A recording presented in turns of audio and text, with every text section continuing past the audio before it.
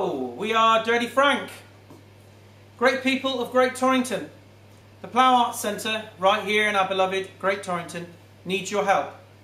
Very shortly the Plough won't be able to show any more films unless they can replace their old 35mm film projection equipment with brand spanking new digital equipment. Why? Because film distributors will no longer provide old school 35mm prints. This could easily mean the end of the road for the Plough. We really don't want that to happen. The Plough needs to raise around £100,000 for this, and they're about halfway there.